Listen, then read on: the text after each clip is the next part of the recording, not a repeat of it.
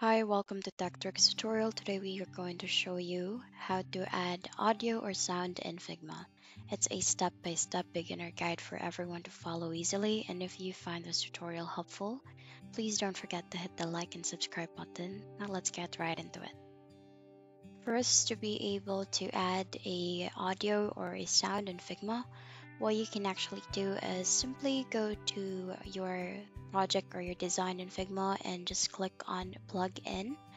That's the icon just right beside the text icon on the top left corner of the screen. And then just search for audio player. And what you need to run is the punch cut audio player. Just click on run, just the blue button.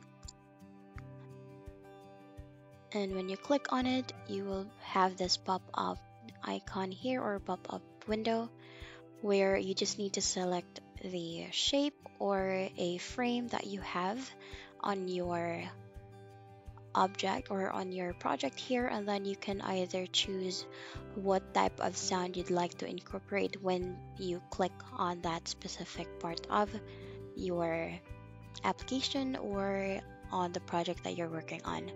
So for example, when you click on next and then it's an error, you can have the error sound effect, or you can simply have the click sound or notification sound or the success sound. Once you have chosen that sound effect of this icon, what you can do is just click on save, and then that would be automatically added as part of that icon.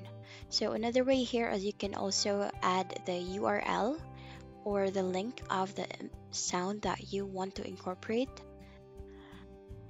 You can just simply, there's an option here with custom. You can actually just paste the soundtrack or the URL of the track that you want to be incorporated and just click and save. And then that would definitely be added here on your application. And that's basically it. That's how you add a sound in your Figma account. And that's the end of the video. Thank you for watching. Bye.